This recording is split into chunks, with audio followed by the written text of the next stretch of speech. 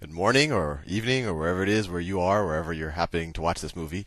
Anyway, I've been requested to do a playlist on probability, and I think that's an excellent idea, so I will start doing a playlist on probability. So let's do a playlist on probability. Probability. So a good place to start, probability. I don't do videos on spelling. Probability. So what is it? And I think all of us have kind of a sense of it, very informally. And as far as I can tell, there actually isn't a formal definition of what a probability is. There are kind of several almost formal competing definitions. So just in our everyday life, if the weatherman says there's a 50% chance of rain the next day, he's essentially giving a probability. He's saying that, well, there's a couple of ways that you could interpret the 50% probability. It could be that if 100% was that he is sure there's rain tomorrow, and 0% is that he is not sure that there's rain tomorrow, that 50% kind of means, well, he's kind of neutral between those two possibilities. So one definition could be how strongly you believe. How strongly you believe, and this is actually there's a whole school of probability where they view probability like this, and this is called the Bayesians, and we'll go into that more. And actually, when we do easy problems, all of these things kind of are the same thing, but later on we'll see what the difference is. Another way of interpreting this, and this is kind of the frequentist school of thought, is if I were to have the data or if the weatherman had this data that he has right now, as far as where the clouds are and what the barometer reads and where the moon is and all of the data, given all of the data that he has, when he has that same exact data 100 times, 50 times or 50% of those times there will be rain. So you can almost view it as given the data he has, if you had that data 100 times, or if you were able to run this experiment 100 times, although that's very unlikely that you would have that exact same number of data points, whether Mars is in the right place and the sun is flaring and all, it's very unlikely you have those exact same the butterfly effect. One butterfly can affect the wind patterns across the ocean. So it's very unlikely that you could perform that experiment 100 times. But what the weatherman could be saying is, well, if I did have data identical to this 100 times, 50 of those times, or 50% of the time, we would have rain the next day. So that's the 50% of experiments. 50% of experiments with same, I guess you could say, measurable initial conditions. I'm kind of doing this on the fly, so don't take this as gospel, but I think it'll give you the sense. With same initial conditions would result in rain. And they're almost the same thing, but we'll see later that, this frequentist, I tend to view the world kind of like this, but there are a lot of circumstances where it's hard to say that you could perform that same exact experiment over again.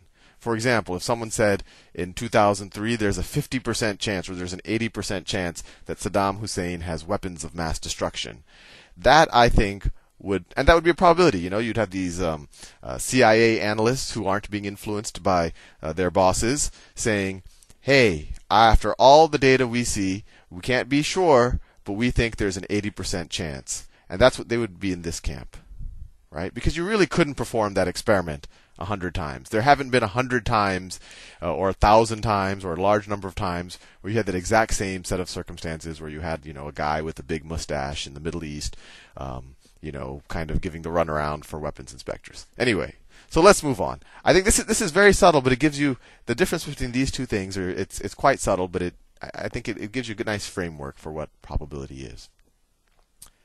So let's just do a little bit of notation. And actually, I actually looked it up on Wikipedia, and they had one definition. Maybe it wasn't Wikipedia; it was maybe another website. And actually, I think you do see this definition a lot, where they say, the probability, and sometimes it's written as probability of A, sometimes it's just written as P of A. So the probability of A occurring is equal to the number of events, or the events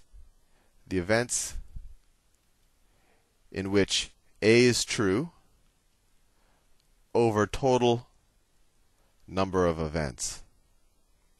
And this, for the most part, can be a good definition, but I'll show you one place where I think it's a little bit more squirmy. So if I told you that, I'm going to flip a coin, and actually even better, let's roll a dice, and let's say I say the probability. I'm going straight to more difficult things. So let's say the probability of an even number. Well, let's use this definition that they gave. Well, what's the probability that this event is true? Well, let's see. What are all the numbers I could get? I could get a 1, 2, 3, 4, 5, 6. This is just a normal die. It's not one of those Dungeons and Dragons dice. So what are the number of events where we get an even number, where this is true, where even is true? Let's see. 2, 4, 6. Those are all the situations where we get even is true. So there are 3 where even is true. And then what is the total number of events? Well, we could get one of 6 numbers, so there's 6 total, and that equals 1/2.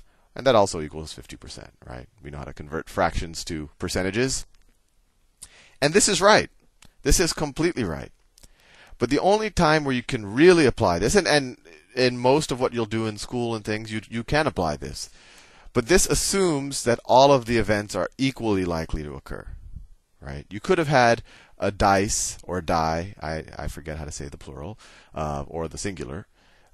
You could have that situation where maybe the 6-sided is weighted a little bit more. Someone sanded it down, so it's more likely to have a 3 or something. And in that case, you wouldn't be able to use this definition. So I'm going to modify this definition, although I don't know if it's traditionally modified. This is one possible events in which A is true divided by, well, let's say equally probable events in which A is true divided by equally probable